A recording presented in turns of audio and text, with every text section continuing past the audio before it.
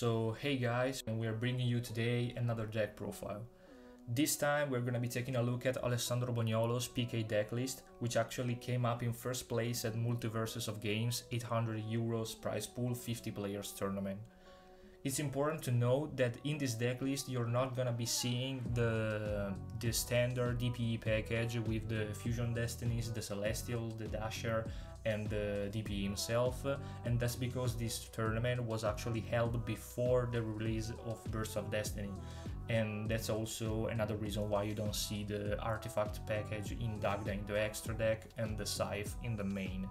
So we can just jump. And now, shout out to a sponsor, the first one being GRAAD, the best grading company in Europe, which offers grading services in all languages and all OCG, TCG version of the card you might have or need, which is launching a brand new campaign that you will totally love. This is basically a new cover that fits perfectly the card without the need of a sleeve in order to see the beauty of your cards and to have an endless protection. Check them out.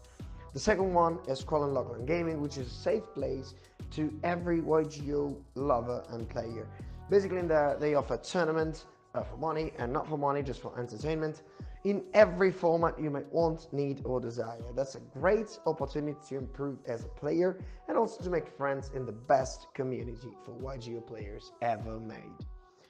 And last but not least, we have PLAYMAT per TUTTI. They produce amazing custom playmats where you can send your own drawing or images, making it on your own and making the playmat your playmat. I've played with them. They are really amazing because they offer best quality for their products, and you definitely got to try playing with them. All our sponsors' link are going to be in the description down below, so don't forget to go check them out. Of course, triple tour guide, the best normal summon this deck can get, the one seer and the one graph.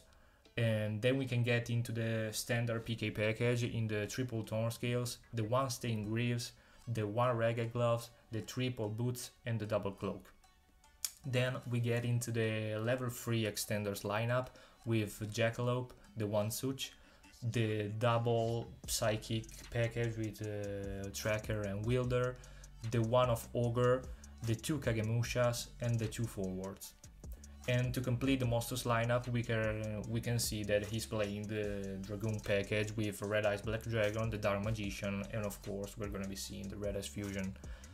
Then he plays a 12 spell cards lineup, and we can see that he plays the one Rota, the double Italy, the single Reborn, the single Red Eyes Fusion, a powerful 3 of Dark Ruler No More, and the triple Chalice, alongside with a single Burial.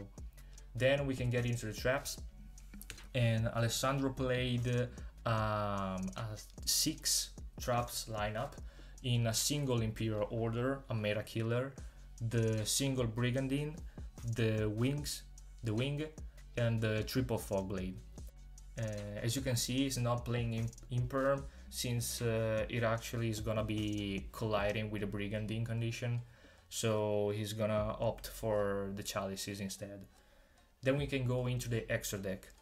In the extra deck we're gonna be seeing the single Link 5 in Underworld Goddess, which is actually one of the best way to get rid of your opponent's most annoying monsters.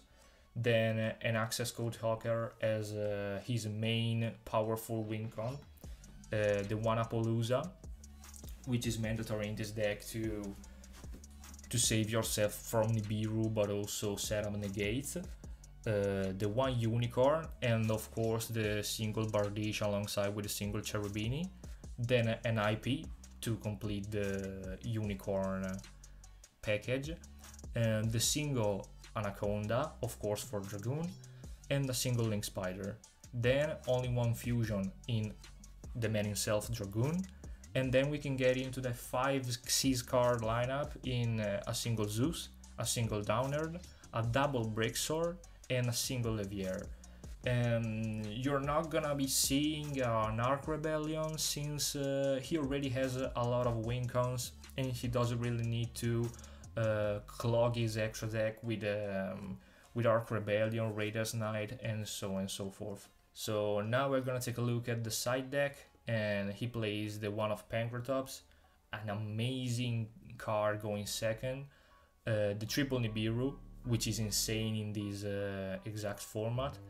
The triple draw, which is another great meta killer, since it is gonna be giving problems to basically every meta deck in this meta right now, and specifically Drytron. The double Lancia, of course, for both the mirror matches and the Tri-Brigade matchup. The triple Twin Twisters and the single Feather Dusters, because you have to at least have some back row hate in case you're gonna be going against Eldritch or some sort of control decks. And the double Anti-Spell Fragrance, because alongside with Order is really oppressive, and Floodgates are really powerful in this exact meta. So this was the deck. Congratulations to Alessandro for his first place, and that's it. So thank you for watching this video, thank you for following us, and for those who don't follow us, remember that we are on all socials. You can follow us on YouTube, TikTok, Instagram. You can go on to our Facebook page, and that's it. Thank you guys, and have a nice day.